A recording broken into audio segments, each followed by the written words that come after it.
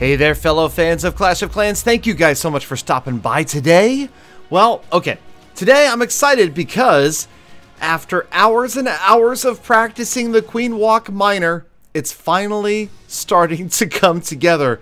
Now, basically, I'm just here to show you that, hey, I mean, remember, the old saying, if Galadon can 3, the strat's OP. Well, maybe the strat isn't exactly OP because, well, I think there were like 17 attempts before I finally got it done.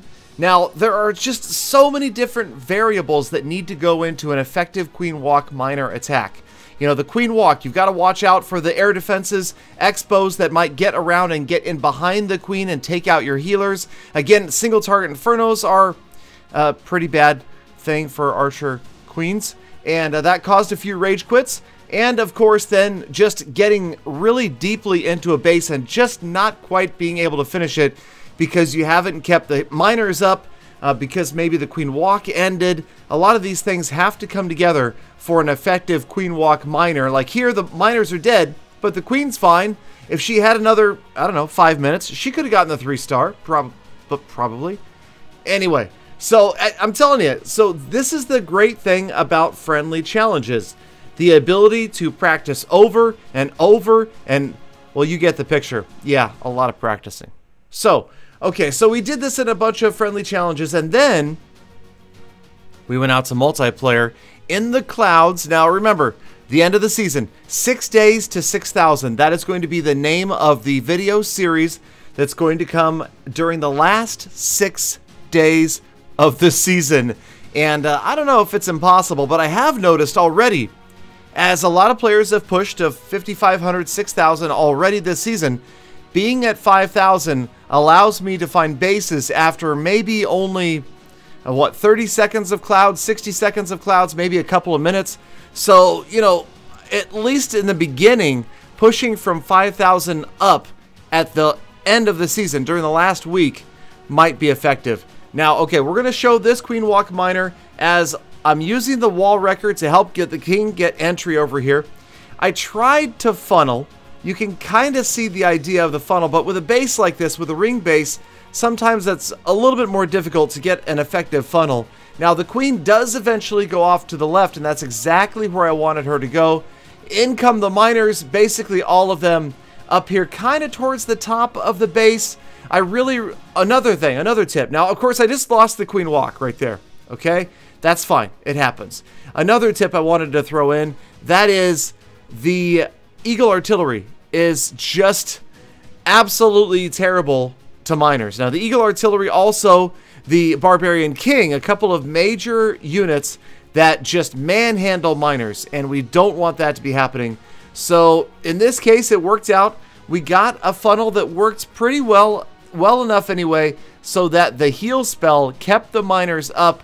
And again, I cannot compare this to an anti-3-star war base, but nonetheless, it felt really, really good to get a 3-star against a Town Hall 12 using Queen Walk Miner. And here's my thought. In CWL, what is the key? The key is the safe 2-star. If you've got a strategy that is going to be a safe 2-star 100% of the time or 99% of the time, and then maybe it's going to grab the 3-star occasionally, then that's the strategy you should be using in CWL. So believe it or not, with a little more practice, Galadon is going to switch from Electro Dragons to Queen Walk Miner, and that is going to be my new thing.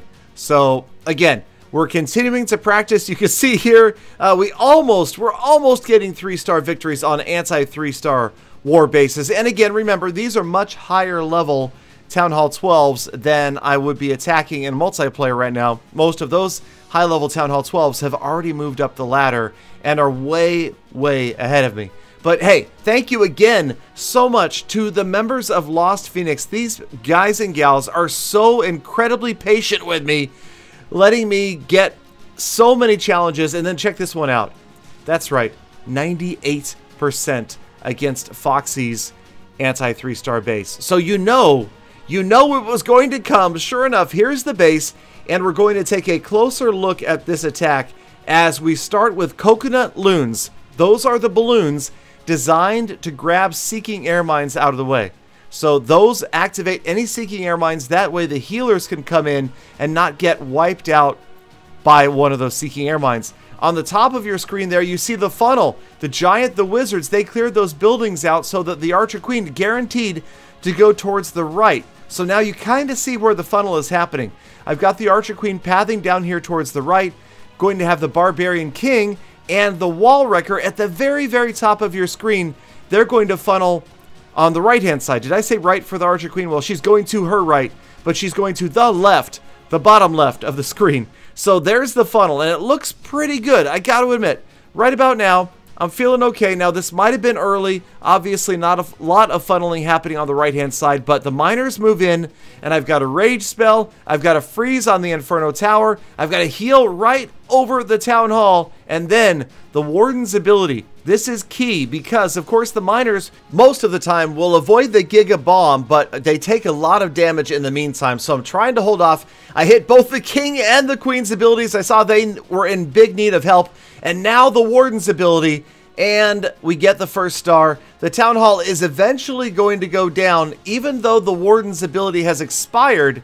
Notice that the Town Hall, well, okay, notice that, okay, I got a little bit lucky here. Somehow, I'm not sure how, the miners kind of avoided, okay, I do know how. It was poor funneling, okay, I will admit it.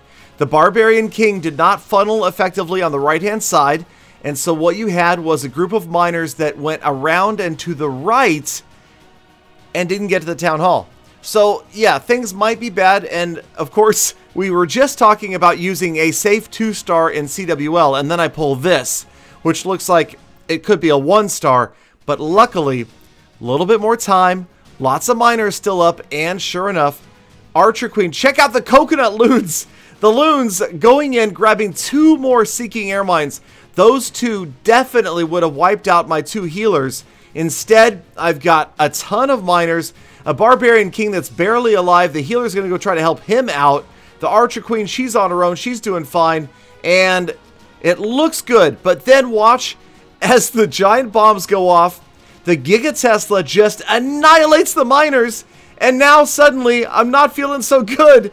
The Barbarian King, the Archer Queen, they're both about to lose their lives. The healers are not able to keep up. The Queen is out of here. It's just up to the King.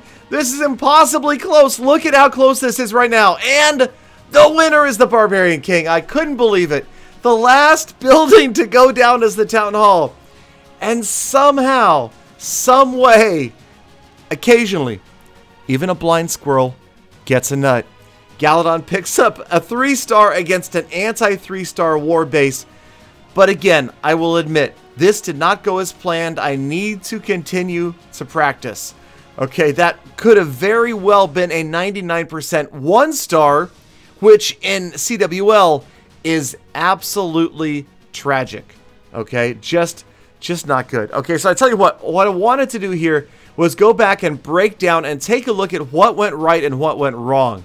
So now I'm not playing like I really know what's happening as far as where the Seeking Air Mines are. So I'm dropping those coconut loons.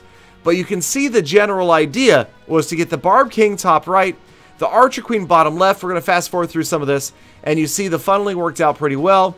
Again, keeping the Queen Walk alive, paying attention with those rage spells with the Queen's ability is always critical. Right here, the good rage spell because she's dealing with a bunch of defenses, and now the Archer Queen is going to come out.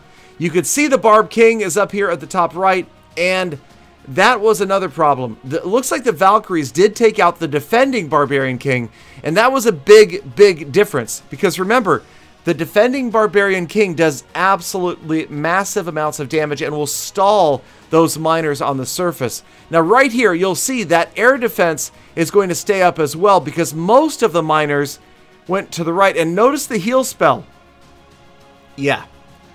The heal spell missing about, I don't know, 80% of the miners. You can see them right there. I mean, there's a big, luckily for me, healthy group of miners. And again, this is right here, a classic example of place the heal spell where the troops are going, not where you want them to go.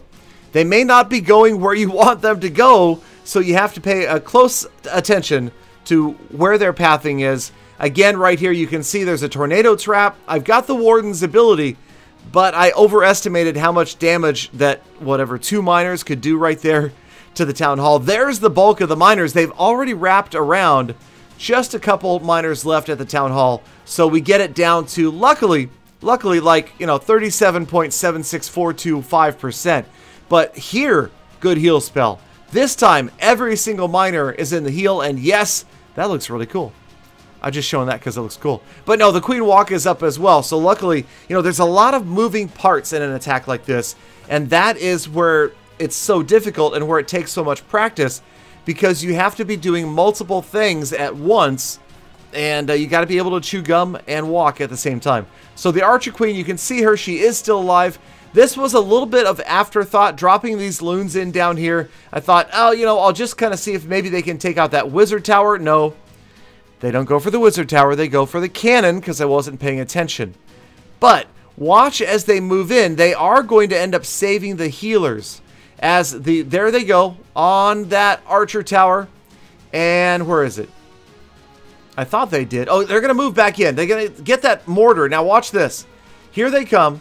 And now the miners, pretty much, there's a ton of miners left. But watch the balloons in the middle of your screen. There you go. That was so close. Both of those Seeking Air Mines were just about to get to the healers. Somehow, I got there instead with the balloons. That was a little bit of luck. And then one does hit a healer anyway. But look right here. So now the Archer Queen is healed to full. The miners are, I don't know how many there are, but it looks like there's like 10. It seems like there's no way this is not a 3-star. And now the healers are healing the Barb King back up. We are good to go. But then a series of giant bombs, and let me tell you, level 5 Giga Tesla. Oh, and the giant bomb right there. Never to be underestimated. Quickly, we're going to lose the Archer Queen because the healers are on the King. And somehow, miraculously, it looks like 3 healers stay up just long enough for the Barb King to take down the town hall. So yes, I've got a ways to go, but practice makes perfect, all right? And if I eventually get good at this, then no, we're not nerfing it, all right? Thank you guys for watching. Get ready for more fun, new games coming to the channel, including, well, I can't say yet, but you know. I'll talk to you guys later. Have a fantastic day. Red Dead Redemption. See you again tomorrow for more Full Attacks. Streaming Red Dead Redemption on Twitch.tv almost every night this week. I loved the first one. Come watch me play the second one. It's going to be hilarious. Hilarious. Illegal. No way. I'll just say it right now. No way. Impossible.